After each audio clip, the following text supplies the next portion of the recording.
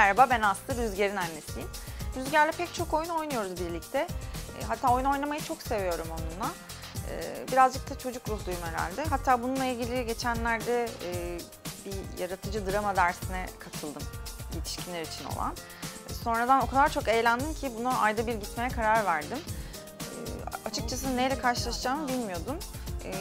İddiası da şuydu, çıktığınız zaman çocuğunuzla daha iyi oynayabilirsiniz, daha yaratıcı, daha rahat olabilirsiniz, zincirlerinizi kırabilirsiniz. Çok iddialı gelmişti ama gerçekten de öyle oldu. Öncesinde de zaten oyun oynuyorduk ama o drama dersinden sonra biraz bir açılım oldu benim için. Şimdi sürekli komiklikler yapıyorum ona. Rüzgar özellikle mimiklere çok gülüyor, vücut diliyle yapılan hareketlere çok gülüyor. Yani oyuncaklarla da oynuyoruz tabii ki ama ben ona işten geldiğim zaman işte yatakta biraz yuvarlanırken işte yüzümle, vücudumla komiklikler, işte düşme taklidi, bir şeye takılma taklidi, bir şeyin üstüne basınca ses çıkınca onu işte güldürme üzerine oyunlarımız var.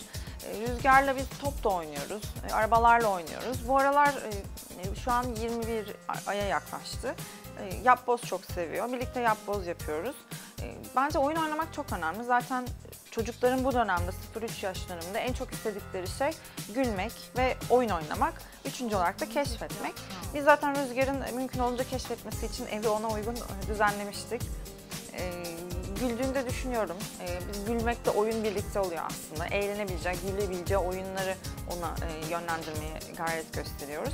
O da şimdi aslında bundan etkilendi çünkü bazen onu kendi kendine komiklik yaparken yakalıyorum. İşte aynanın karşısında geçip kendini güldürüyor, işte yüzüne mimikler yapmaya başlıyor. Bir drama yeteneği var gibi sanki. Bebek gelişiminde oyun oynamak çok önemli. Ben de kızımla mümkün olduğunca oyun oynamaya çalışıyorum. Onun kendi oyuncakları da var. Kendi başına da oyun oynayabiliyor. Beraber de evin içindeki herhangi bir şey onun ilgisini oyuncağından daha çok çekebiliyor. İşte ıslak mendil kutusu olsun, boş kutular, kaplar. Onlarla oyunlar oynuyoruz.